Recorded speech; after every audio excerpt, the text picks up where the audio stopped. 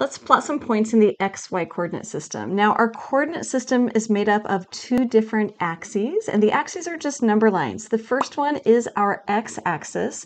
That's the horizontal one. Notice 0 is in the middle, and then plus on the right, negative on the left.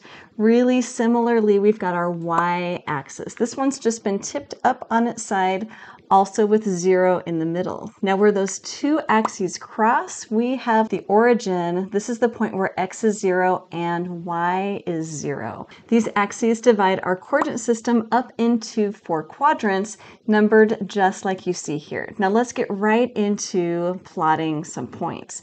I'm going to start with this point 2, 4. Now, these are listed alphabetically, which is super helpful. The x-coordinate is 2 and the y-coordinate is 4. So to plot this, I want to go ahead and find 2 on my x-axis, here it is, and then 4 on my y-axis, there it is, and I am going to match these up. I can line up the 2 and the 4, and I get this point here, and I can go ahead and label that one 2, 4. Next, let's plot this one, -3, 1. So I know that -3 is my x-coordinate, y is 1. So let's line these up. So I'm going to start by finding -3 on my x-axis, there it is. And then I find 1 on my y-axis, and I'm going to line these two up, and that gives me the point. And I can label that -3, 1. Next, let's plot 0, -2. Now I again have my x and y coordinate alphabetically listed, so I can go ahead and find 0 on the x-axis and then -2 on the y-axis.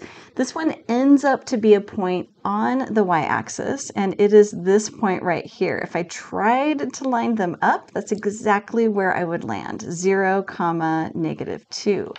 I have a feeling that you are doing great so far.